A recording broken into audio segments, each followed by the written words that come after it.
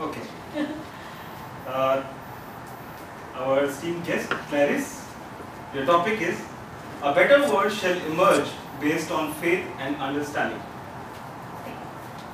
A better world shall emerge based on faith and understanding.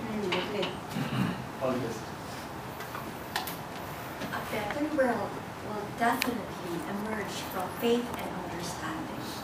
Coming here tonight, I have a big chunk of prejudgment in my head. I'll be there.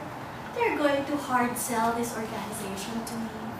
And I'm more likely going to say, oh, during Monday nights, I'm at home teaching my son, so I won't have time. But I came in. Everyone was so open about their worlds, their faces, their names, and their backgrounds. So I had an epiphany.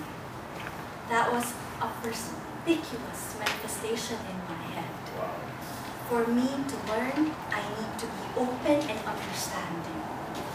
I see ranges, languages, and costumes, but I need to see beyond that, to understand that yes, there are many different races, yes, but at the end of the day, there's only one race, and that's human race, and that's understanding. And faith, I need to maintain faith in humanity, that at the end of the line, we are all brothers and sisters, here to serve one purpose, to be a steward, to help one another, to love each other, to be brothers and sisters, and to become one big family. So of course,